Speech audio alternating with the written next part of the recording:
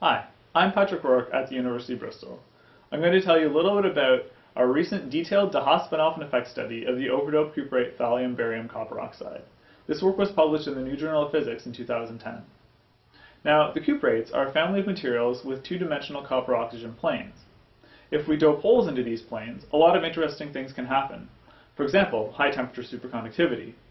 One of the big open questions about these materials is why superconductivity is killed off in the overdoped side of the phase diagram. Is it due to scattering, or perhaps nanoscale phase separation?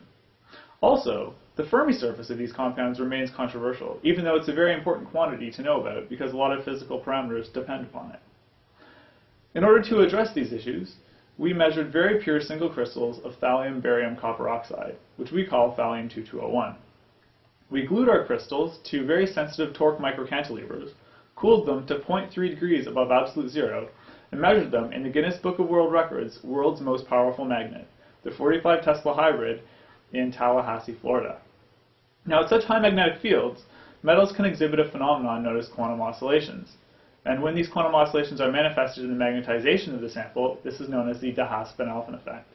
Crucially, the frequency of these oscillations is directly proportional to the extremal cross-sectional area of the Fermi surface perpendicular to the magnetic field direction.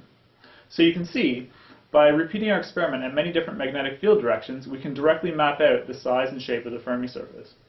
We can learn even more by looking at the quantum oscillation amplitude. For example, the temperature dependence of the amplitude tells us about the effect of mass. The field dependence tells us about the amount of disorder in our crystals. And the angle dependence of the amplitude tells us in detail about the c-axis Fermi surface warping. Our results show us that thallium-2,2-O1 has a large, mostly cylindrical Fermi surface with a small but finite amount of c-axis warping. And these results agree quite well with density functional theory calculations of the band structure of these materials. As we reduce the